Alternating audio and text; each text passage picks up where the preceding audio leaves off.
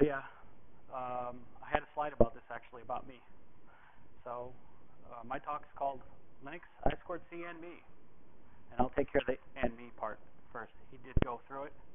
I'm an electrical engineer by schooling, but I have a lot of computer science experience as well. I do printed circuit board design, and some of these boards up here are boards that I helped on, or all three of the ones that are shown there are boards that I did myself. And he said that I worked on the Pocket Beagle. I actually worked on the Pocket Bone, which was the predecessor to the Pocket Beagle. But it was kind of the stepping stone. I do a lot of Linux board support, kernel, U-boot. I do a little bit of real-time stuff, and some user space, but mostly low-level. I've worked on several community initiatives, including the BeagleBoard.org, GSOC, 96 boards, the EALE training that's going on next door, and KeyCAD training is coming up in Reno next month. So if anybody's interested, I'll have some information about that out on social media soon. Okay. So we're going to talk about what I2C is, and then we're going to run through some example devices, talk a little bit about the protocol, then we're going to skip to the I2C subsystem, give a little history there, some links back to different resources. I'll talk a little bit about each type of driver. Well, not all of them. I'll mention them, but there's a few other pieces. But I figured there might not be enough time to go through it all. Then I'm going to talk about instantiating devices, and there's quite a few questions about devicetree in the last talk over in the other side of the wall. So I'll go over a little bit of how to instantiate devices using different interfaces. Talk a little bit about the userspace tools, which uses a character device, a generic character device for I2C, and then I'll run a little short demo on the Pocket Beagle with the Bacon Bits cape. So I2C stands for Integrated Circuit, so it's kind of a mouthful, but it was developed in 1982 by Philips. So it's been around for a long time. It's a synchronous multi-master, multi-slave interface. It's not typical, but it's possible because of the type of signaling it uses. It's half duplex, meaning it can't communicate in both directions simultaneously. That's where it differs from SPI. It uses open drain signaling, so if two devices are trying to be masters at the same time, it won't cause electrical issues. It'll just follow the transaction, and there has to be arbitration to determine which master is which. But for the majority of cases, you're a single master, multiple slaves. You only have two wires for signaling, SDA and SCL. They are usually 100 kilohertz signaling speed, not super fast. There is a link down there for Wikipedia, which goes on and on about the protocol. I really recommend taking a look at that. They did a really good job on that article. But here's some of the highlights. So it's a 7-bit bus addressing protocol, at least originally, and the original spec also called out 100 kilohertz. And then progressively got faster and faster and added different features. So version 1 added 400 fast mode with 10-bit addressing, which is part of the protocol. And then they just kept boosting it up. The really fast, the ultra fast, is actually unidirectional, being that it uses push-pull instead of open drain. That means it'll drive both low and high states. And so it's just one way. And then Intel came up with this thing called SMBus, which is a subset of I2C, which is used on motherboards particularly for monitoring devices, temperature, fan control, stuff like that. They constrained the protocol electrically, and they added some optional software address resolution. So I2C, it doesn't really have a way of kind of broadcasting back what's on the bus. So that's kind of the limitation of the I2C, and SMBus optionally takes care of that. So here's some example devices that would use I2C. We got real-time clocks, EEPROMs, analog converters, which I use quite a bit, sensors, temperature, pressure, accelerometer, etc. Microcontrollers can actually be master or slave, and we'll talk a little bit about that, what the difference is. There's touch screen controllers, usually 4-wire resistive if they're I2C. GPIO controllers, and the monitors and TVs have these things called DCD, which is kind of I2C for detecting the parameters of the monitor when you plug it in, so that it automatically works. So here's a few sample circuits that I grafted from a couple of my designs. This here up top is an accelerometer. That's actually what was on this guy. There's an accelerometer on here, and I will show you guys accessing that accelerometer towards the end. This guy down here is a PWM controller that's I2C, and it was on this board called RoboMezzi, and it's also on some Adafruit boards, different breakout boards, so you can drive up to 16 servos from the two I2C lines. The important thing about I2C is you have to have at least you have to have the pull-up resistors on there. You'll see that there's pull-up resistors there. They're up to 3.3, and the signaling voltage is dependent on the controller you're interfacing with. And if you don't put those resistors on there, it just won't work. It won't pull up, so the open collector could pull it down. And if you don't put the right values, then you also have problems because of the rise times. There's a really good talk by Dave Anders that it goes into detail about how the mechanism works. So I'm not going to get too far into the hardware stuff. If you're interested, I can point you to that. I was going to add a link, but I forgot. Okay, so here's a little picture of the protocol. This is just the addressing in 7-bit mode. It's a basic transaction. So what happens is the lines will fall low in a specific sequence to signal the start of transmission. That's called the start bit. Really, it's just a transition sequence.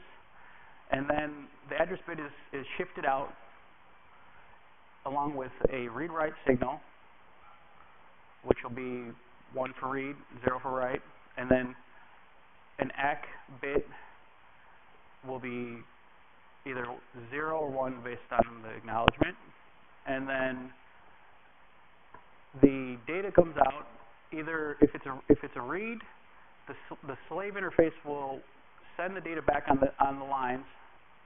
If it's a write, the master will send the data out on the same line. So it's not a bidirectional communication, but it goes either way. So it goes from the host to the slave during a write, and then you'll have a little bit from the host, and then the rest comes back from the slave with a read.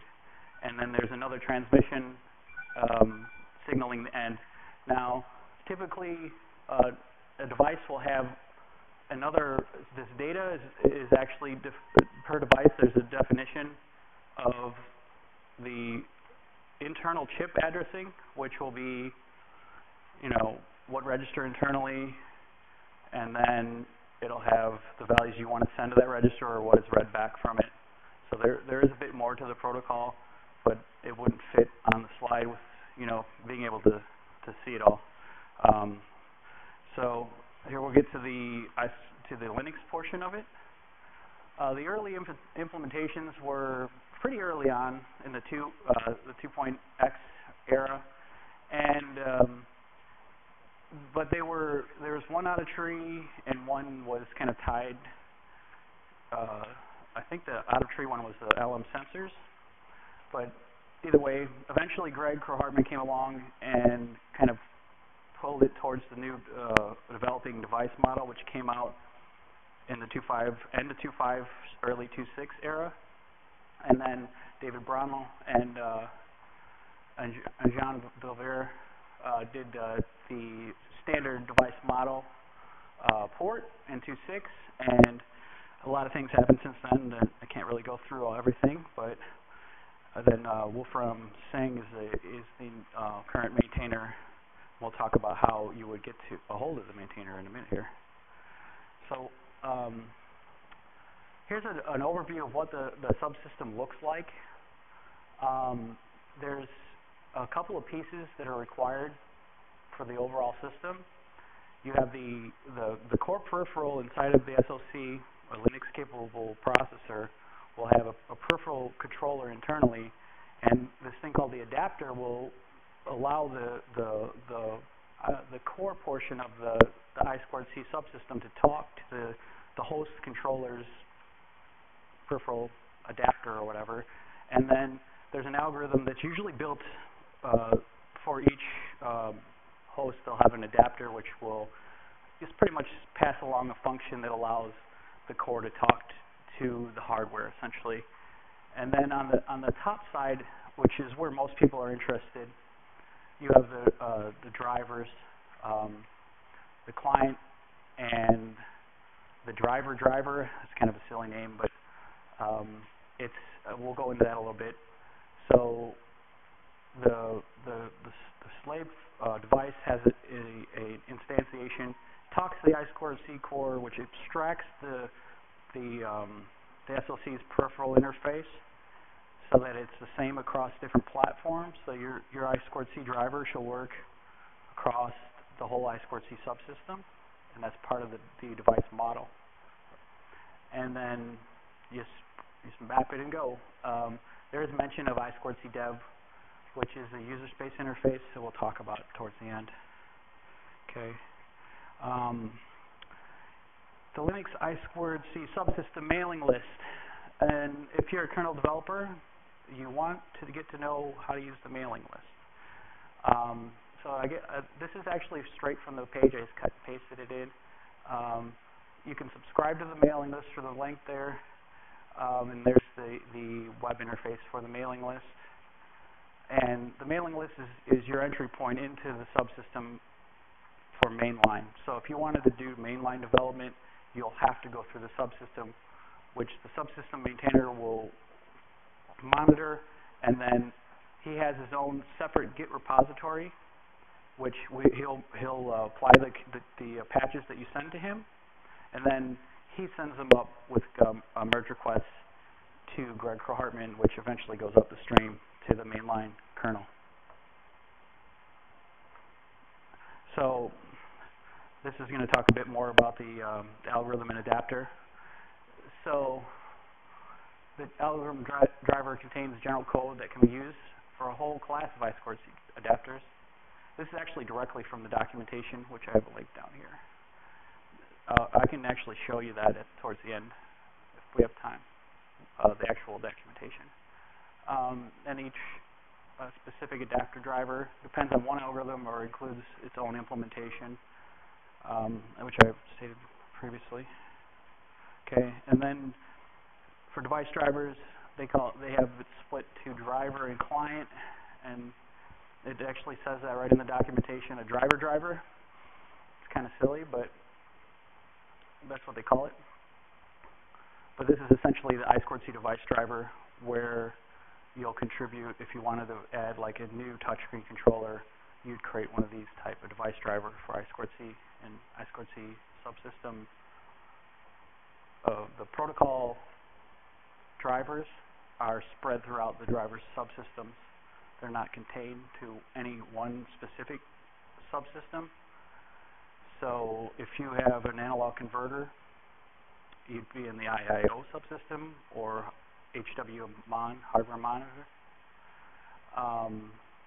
So the host controllers are actually in a specific driver directory, drivers I2C in the kernel source, where these are everywhere. They're across the board. Just any kind of device you can imagine that has I2C will be spread across the kernel drivers. I'm going to talk a little bit about this, but I don't have a whole lot of time to go into it. Recently, I think 2014, the I2C maintainer added slave support. What that means is if your controller supports it, your Linux SoC can actually act as a slave instead of a host controller.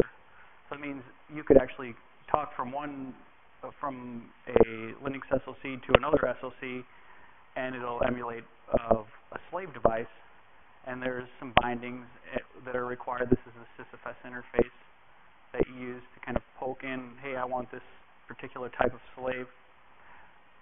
The slave interface documentation is down here at the bottom, and there's a nice presentation from the I2C maintainer down there at the bottom. He goes through it in pretty good detail. Okay, so I haven't really covered like the anatomy of a driver. I didn't think I'd have enough time, but maybe I can show you at the end. But here's how we instantiate devices.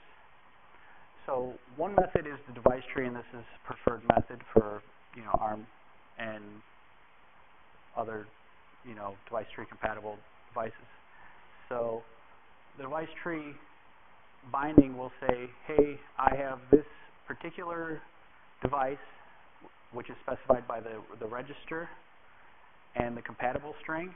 So the register is the I2C address, and the compatible string is what binds the driver to the registration here. I can show you inside of one of the drivers where that is. And then say you have multiple devices on the bus, then they'll just add further registrations. This one is special because it's a I2C controller for GPIO, so you have to specify that it's a GPI controller. There's actually a GPIO controller on the Bacon Bits, but it's SPI controlled. Okay, now back in the day, before the transition to device tree, and when I first started, there was this thing called platform devices, and platform devices are a platform bus. It's still used, but it's abstracted a little bit. This was actually a physical C file in ARM, Mach, whatever architecture, and then a board file. The board file contained the registration for your different devices, and it was a C code. I don't really use this so much anymore. There are maybe a few cases where this is still around, but they kind of transitioned away from it over time. Okay, and there's a way to do instantiating from userspace, which is a neat feature, as long as your driver supports it. And you echo the driver name, the address, and you have a sys bus, I2C devices, and then you have, for each bus that you have on your system, you'll have a different I2C dash, whatever, add a new device. I didn't want to break it down too much. If you're interested in how to do that, there's a whole, for all the instantiation methods, there's a documentation in the kernel source directly. Okay, so we have some user space tools that are used, kind of abused at times. A character device, which is kind of an abstracted device, which can access pretty much anything on an I2C bus. The device nodes will come up at dev I2C dash whatever the bus number is. And then you have an I/O control that sets a slave address, which was the number that the address in the slave protocol. And then you can use simple read and write mechanisms. So you can say, hey, write this register or read from this register. There's an encapsulated version called I2C SM bus read write. If you don't understand that notation, I can break it down for you. Yeah.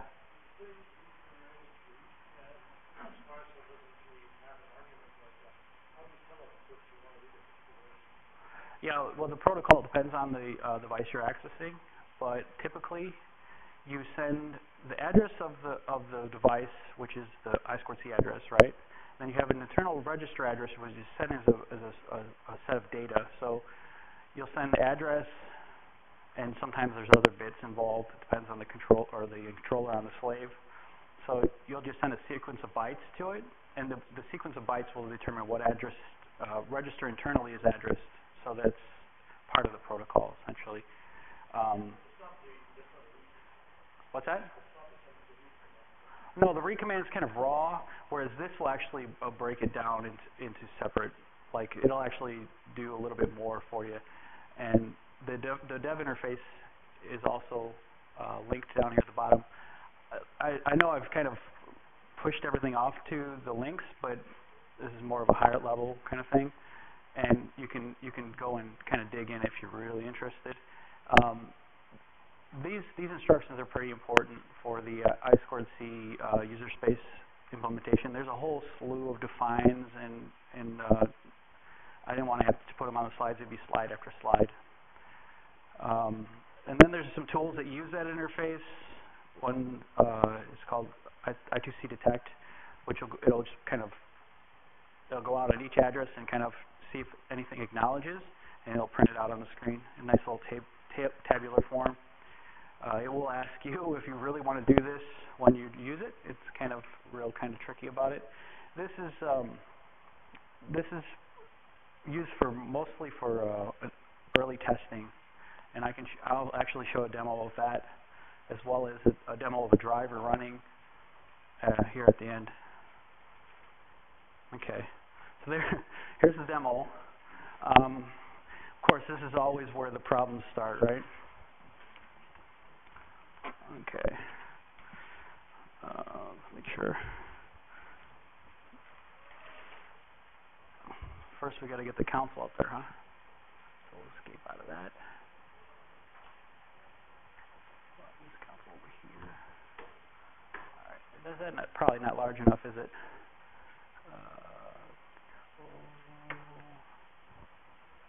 How's that? Better? Sure. Okay.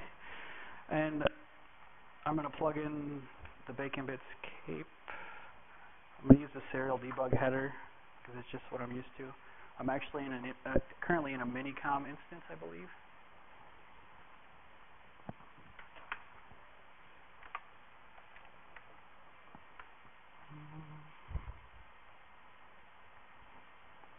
Okay. Maybe not. Oh, that's the wrong header. Should know this. There we go. Let's see. Oh, we don't have this SD card plugged in. So for the first demo, I'm going to use the standard Debian image.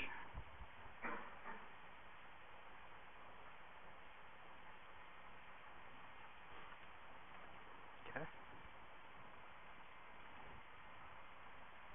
Just booting up the kernel. Debian image takes a little while because it's a full-blown OS, like all the gadgets and what have you. All right.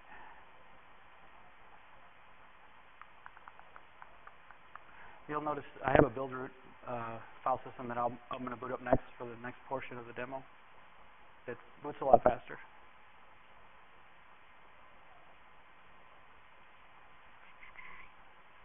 This is why we don't do live demos. All right. So Debian. Okay. we have a prompt here or not? Can you see the prompt? There it is. Okay. So I'm going to show an example of, oh, my notes disappeared. Oh, wait, I'm guessing it's just down further. Hold on.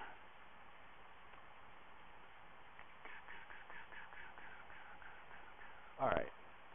So I'm going to use I2C utils to access the accelerometer on the board directly.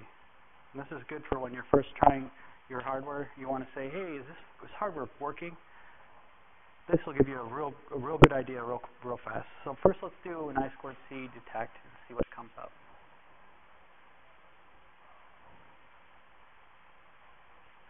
If I take that tilde off the front there. Detect. All right. And then I think it's on bus 2. Let's see.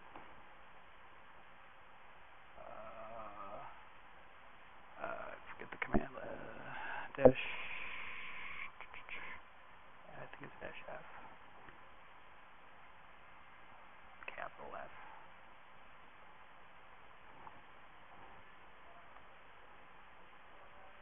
And then dash.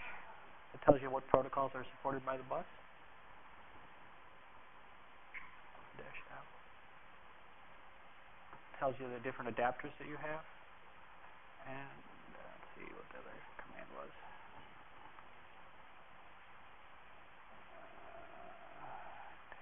I think it's dash A. Nope, not A. Of course, I don't remember the command off the top of my head again. Q? No. Y. Either way. Dash R? Yes. Okay. There it is. The last one you try, of course. As you can tell, I don't use this often, but it is very useful when you first start. You see here it says 1 Charlie or 1C. That's the address of the device, the accelerometer that's on the board. So now I'm going to I'm going to poke at the registers internally on that device to set it up for sampling on the converter. So let's go over here. This is going to poke a register internal. So this 2A is the internal register on the I2C device, and this is the value that I want to write to that register. That one turns the, it's shutting off the conversion actually. And this one here is configuring the conversion to 2G, or to 2G. Okay, and then we got, did I do that right? And the last piece is enabling the conversion.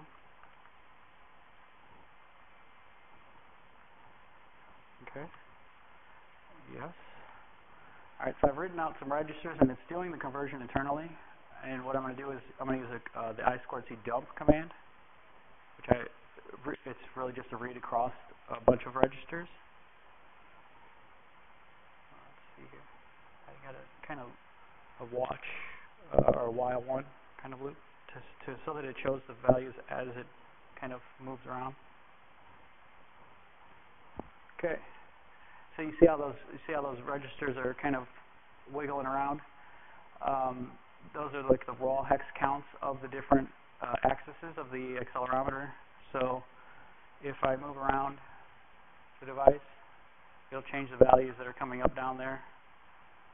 Not really readable in this form, at least not easily readable. It's a signed value, so you'll see that you'll have F, E, F, whatever, and then the number. For this one, it's a 10-bit conversion. So, but if you're going to really use an I2C device, you should make a real driver. So what I'm going to demonstrate next is the use of an industrial I/O or IIO driver to access the same device. So, well, I got to get the other.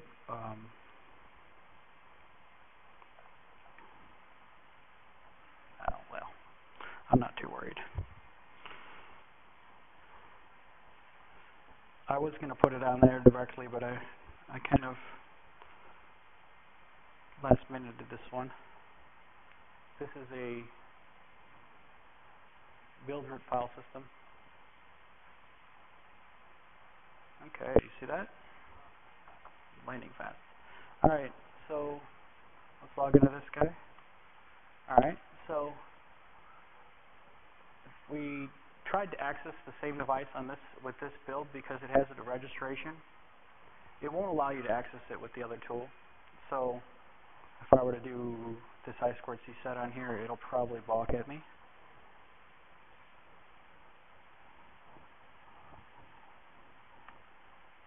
Cannot access device or resource busy. So I mean, that driver is bound to the I2C bus at that address. And then, let's see. Let's go back into where the registration comes through. Sys bus I2C. And we have a devices directory. Oh. So anything that's registered will show up here. And you see there's the second bus, 001 Charlie, that's our device. So that means the platform there was a registration for this, which is in the device tree. And I can show you guys that if you'd like to see it. So yeah, it tells you a bit about the device. So you see that it's an industrial I/O device. So that thing about the device model is it's kind of recursive, and so if you register something on the I2C bus and it comes up as a different type of bus, it can kind of go down from there. So IIO is in sys no bus IIO. And there's a whole other talk about how IIO works, but we're just going to show you that the device is attached here. Let's see if I got it here.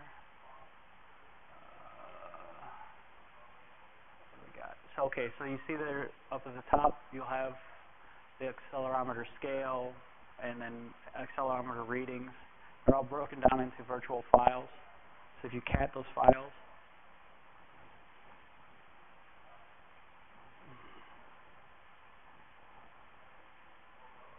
I'll give you the raw count. It's a signed count. So if we do a Y reading, I guess Y would be this channel. And let's see, that shows you that it's orientated either right side up or up. And then you have one for each axis. I created this little special script that accesses the accelerometer. So let's take a look at it first.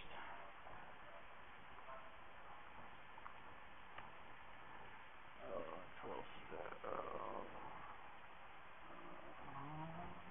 oops.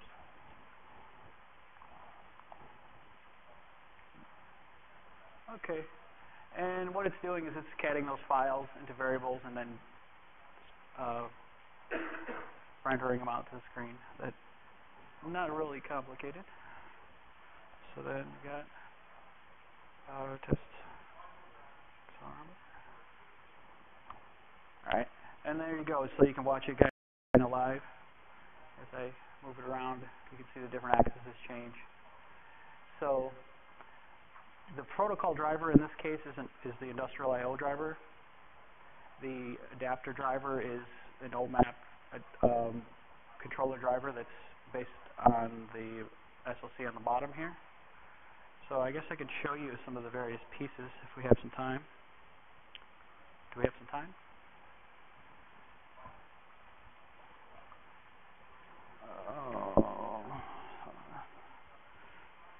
Yeah, it looks like we have plenty of time. So let's take a look at some of the different pieces here. Oh boy, I can barely read that. Way up here.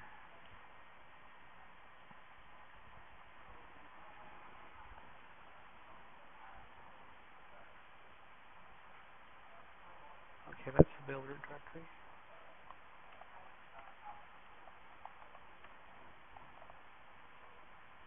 Okay. So a lot of those links I showed were hyperlinks, but they're also, all the documentation is actually in the source tree directly. This is the kernel tree here, and you'll see I have multiple different sub-repos. Origin is the mainline kernel here, and then documentation, I2C, and a lot of the text that I kind of scammed out of some of these files. If you want to get into more detail on anything particular, just go in here and say, oh, I want to learn more about how the slave interface works. There's a separate file for that. One thing that I didn't mention was multiplexers or muxes.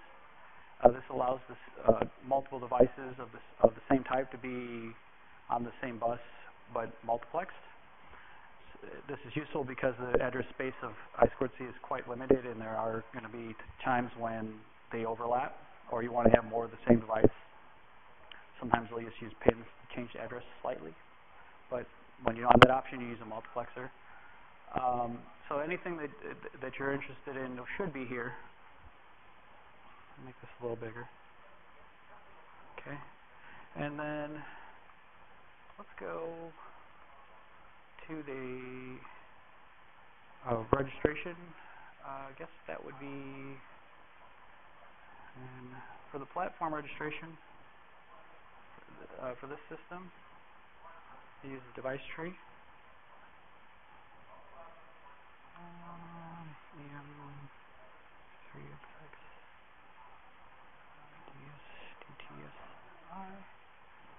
So this is the controller registration will be in here. I2C2. And there's I2C2. Alright. And what this does is it maps a compatible string, which will be in the driver, and it gives you the registers.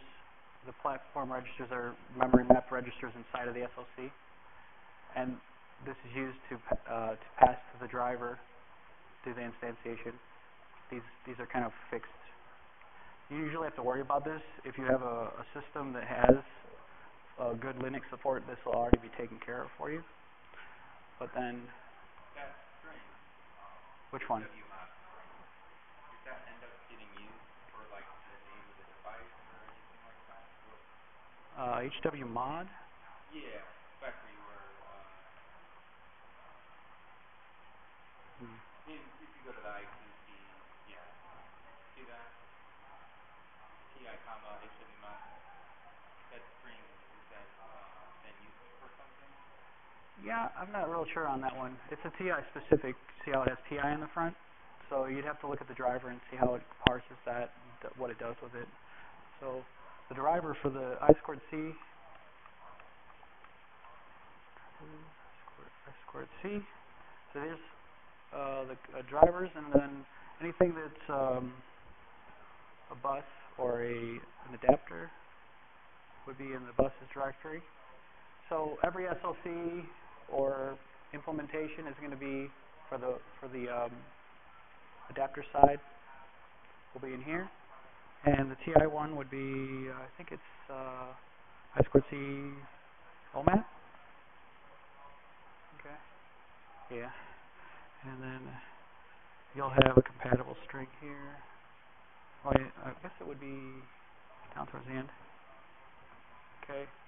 So this is a platform driver, so there's going to be a lot of boilerplate code here. And then you have the open firmware match table, which is here. And you see you'll have the compatible strings.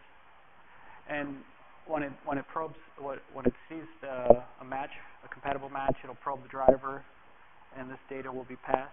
So this data will give you a little bit more information.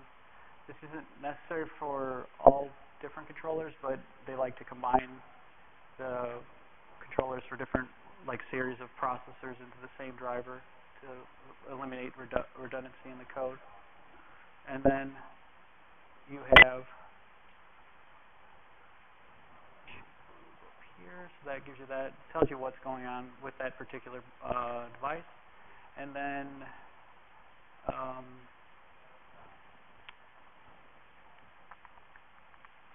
there's quite a bit involved in making an adapter driver, which I really couldn't cover in one presentation.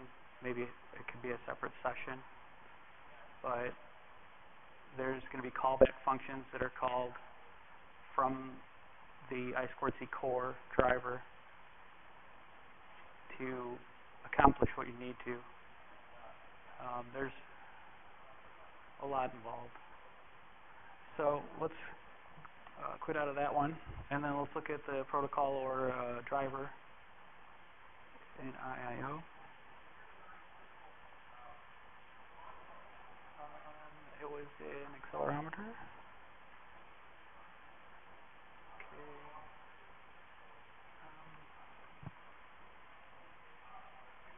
Remember what it was called.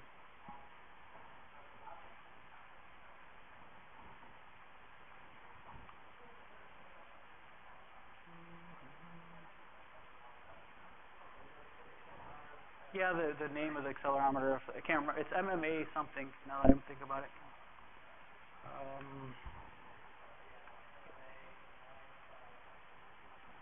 No, 8452? There's a series of them that are going to be supported by it.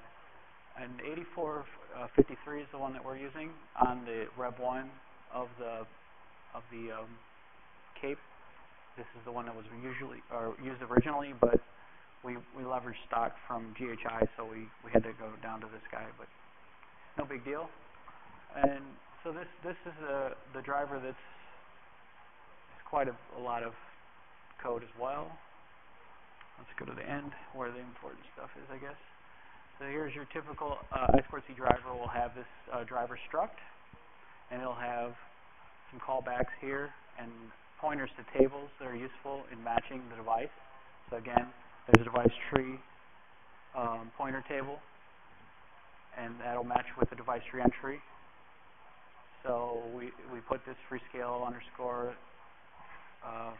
8453 into the device tree under the I2C subnode, and then off it goes. And it'll probe that device on boot if the driver's loaded. And if the driver's loaded dynamically, it'll detect and load.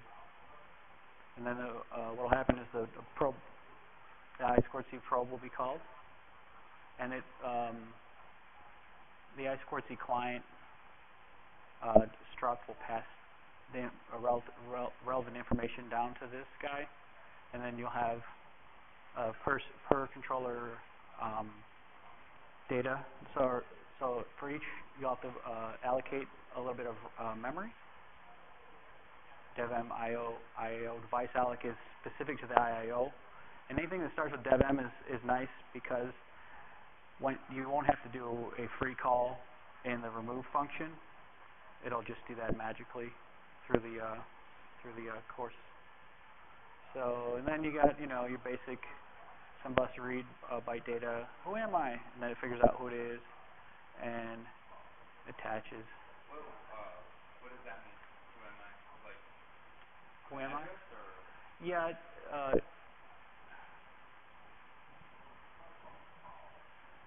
It's going to tell you a little bit about the device. So it's a register internal to the accelerometer. And then these are just kind of defines to say, hey, which register reads out this value, and it's going to be slightly different based on the different types of devices, but you get the idea. Back to the bottom. And this table here is you could use for kind of like dynamic probing and platform registration outside of devicetree. Like that file that you mentioned earlier? Yeah, the platform files. If you guys would like to see an example of the platform files, this is kind of legacy, but they used to end up in Linux, Arc, ARM. A lot of them have been factored out, especially in ARM, because it was quite a mess, and Linus Torvalds got really mad, and they fixed it. That's a OMAP 2, I guess. There's not going to be a whole lot of examples here, but there is still a platform file. There was one for each different board in here. It just gets a little out of hand after a while. But inside of these, they'll have that platform registration, which I showed in the slides earlier. So I guess that's enough for the demo. We can move on to questions now that we have like 10 minutes left. Device. The new device file. You showed in /sys that you can hack into that, and you said that works if the driver supports it. Yeah, it's already instantiated. So I don't know if that doesn't work for all drivers, but you. Is there something I have to implement for that? It depends on the probe function. So let's go back into the driver. This particular driver, I think Jason had problems getting it to dynamically allocate or whatever. So he had to use a device tree overlay, I think. The problem was they didn't have any code for handling that. So it was either you had a device tree registration or it just wasn't there in the driver. I suppose I could show you that. Drivers, I/O, accelerometer. Device tree overlay is pretty new, right? What's that? Device tree overlay is pretty new feature. Overlays are kind of new, but. Argument. Oh, was it? I2CD twice, yeah. Distracted typing again. There we go, 84.2. And then we go down to the probe function. And then you see this device tree. This is the open firmware device match. And you see how it says if not match, unknown device model.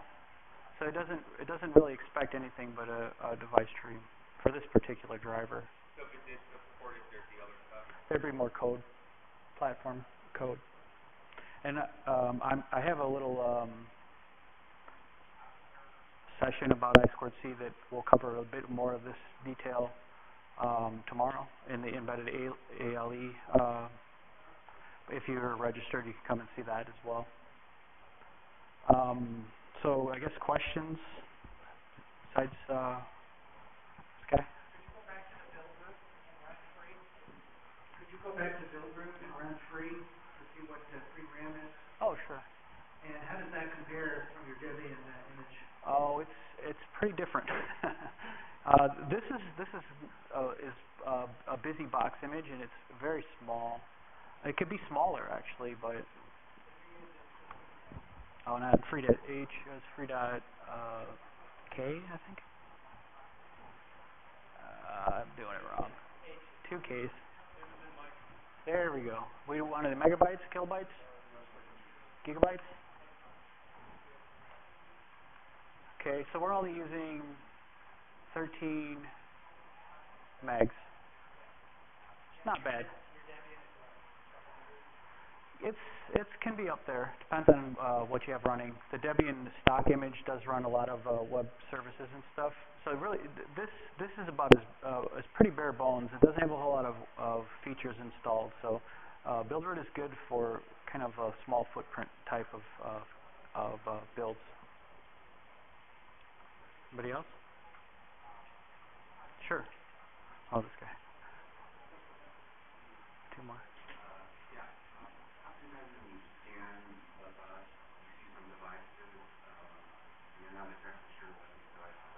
There's not always an easy way to find out. Yeah. Are there any strategies on determining what device is an unknown device on a bus? That would be pretty tricky because these hex addresses aren't unique in that they can be assigned to multiple devices. So you could have two separate, completely different types of I2C device that'll have the same address, but you could perhaps kind of maybe grep through the driver code. It's really not easy. Yeah, it's kind of tricky. I guess the other way around would be trying to find the schematic for the board that you're working on. And if you're doing board support, you usually have that. If it's still something you can't figure out, then I guess you kind of go upstream to the hardware manufacturer and see what's going on. We got one back here first. Yeah, hi. I apologize. This might be a pretty basic question. I'm not too familiar with I2C, but with the example that you have with the accelerometer, it seems like that is just kind of streaming data over the I2C bus, I2C bus. It seems like that, but what I'm doing is I'm actually polling the device continually. So it is polling. That was my question. Yeah. If it's always a polling type interface, or if there is streaming, and if there is, like, what kind of arbitration is there? Yeah. If you have multiple devices on a bus. Yeah. If there's multiple devices on the bus, they won't talk to the master unless they're addressed. So that's a way of arbitrating between. So and there's really no streaming involved. You have to from the master, you have to say, hey, read from this specific device. It's not going to stream across because otherwise it would cause all sorts of collisions on the bus.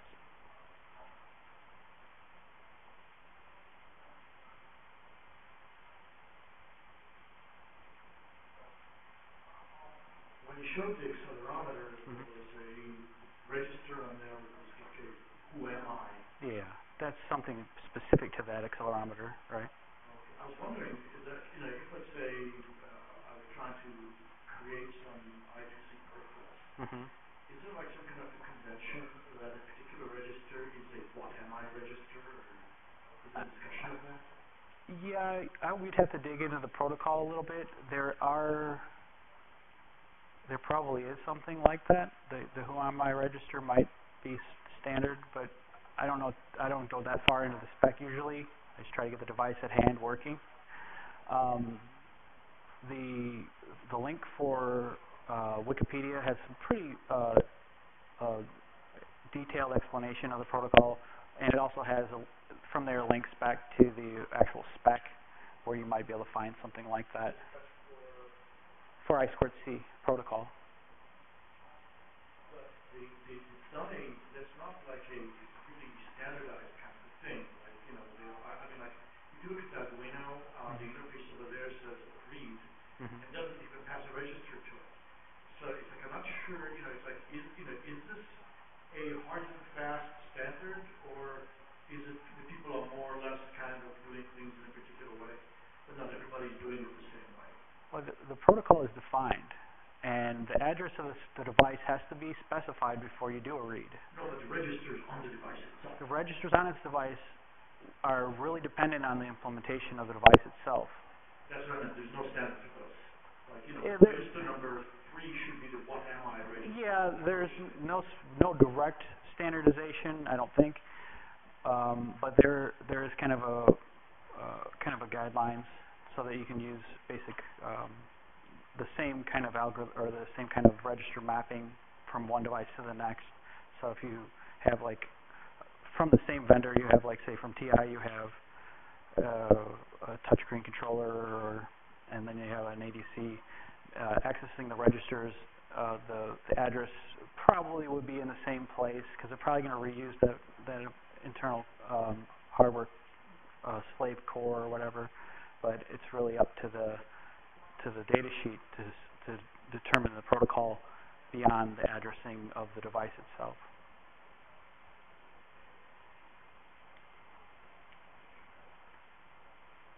With the algorithms, what were some of the different algorithms or are there variations there? Like, So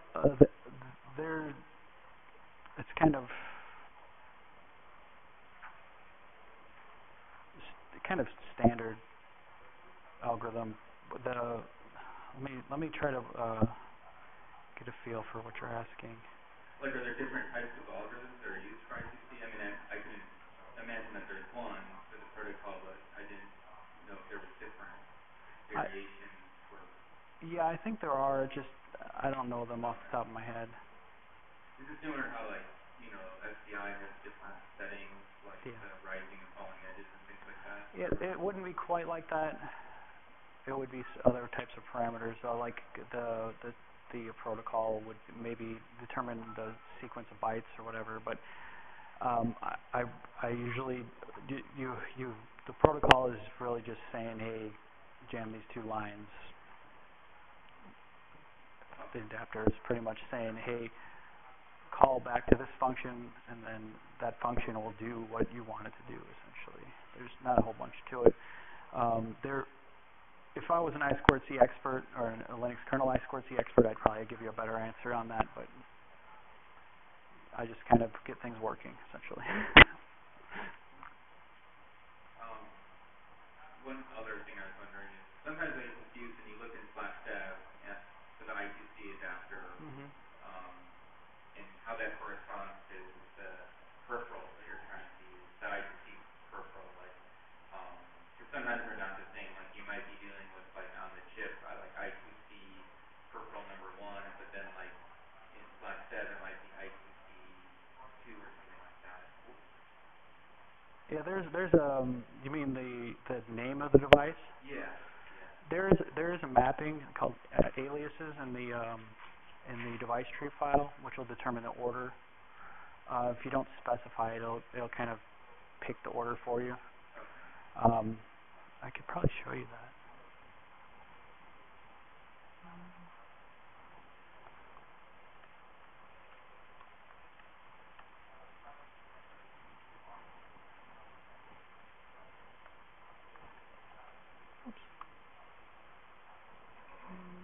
I'm guessing we're probably pretty low on time, but let's check it out.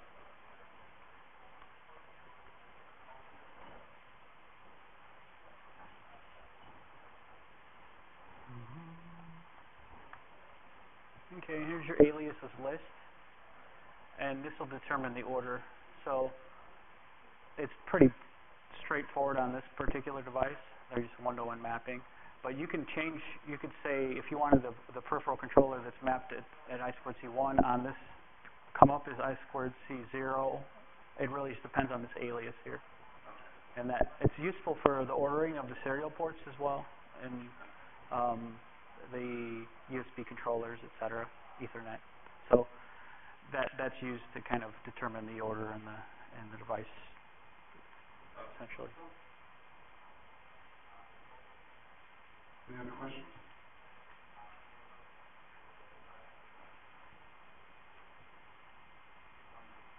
Sometimes when